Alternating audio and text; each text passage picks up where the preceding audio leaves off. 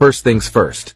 President Obama's executive order dated March 6, 2014, clearly states that any person or organization that threatens the territorial integrity of Ukraine constitutes a threat to U.S. national security and foreign policy and will be subject to sanctions. It does beg the question, in what way and why is the Ukraine considered a national security interest of the United States? It's a bit far from the U.S.-owned borders. Second, the UN adopted a resolution reaffirming the UN's commitment to Ukraine's sovereignty, political independence, unity, and territorial integrity within its internationally recognized borders.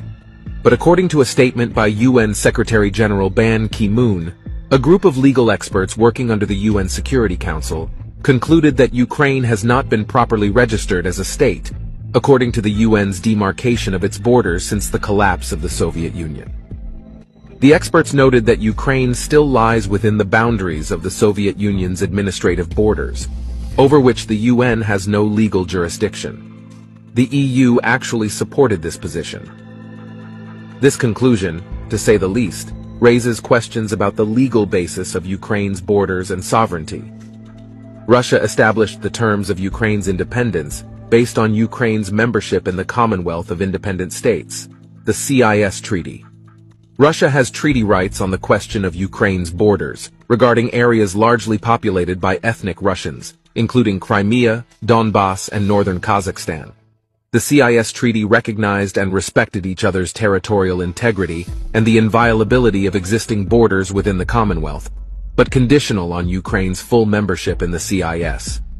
However, Ukraine did not sign or ratify the subsequent CIS charter, which was agreed to in 1993, which means that Ukraine has never been a member of the CIS, having only the status of a founding state of the CIS. The Treaty of Friendship between Russia and Ukraine, signed in 1997, was intended to further cement the borders, with firm borders a necessary standard for Ukraine's recognition by the international community and any consideration of NATO membership. In September 2018, Ukraine announced its intention not to renew the treaty. The treaty consequently expired on the 31st of March 2019. In summary, it could be legally argued that the Ukraine does not in fact have established and ratified borders with Russia, Belarus, and Moldova, the republics of the former Soviet Union, and the borders with other countries were inherited from the Soviet Border Guard Service. Imagine, if you will, that Russia has international law on its side, and that the activities that the US and its allies has been conducting, with Ukraine as a proxy since 2014, are coming to light. We imagine that there is a whole bunch of corrupted individuals with a lot to lose that are now acting out in panic, especially if it would emerge, perhaps a little later, that like a Russian babushka doll, many more layers are yet to emerge, stemming from the same corrupt criminal structure, acting in the background, a proxy within a proxy within a proxy. This is how they've always done it, to act without being seen.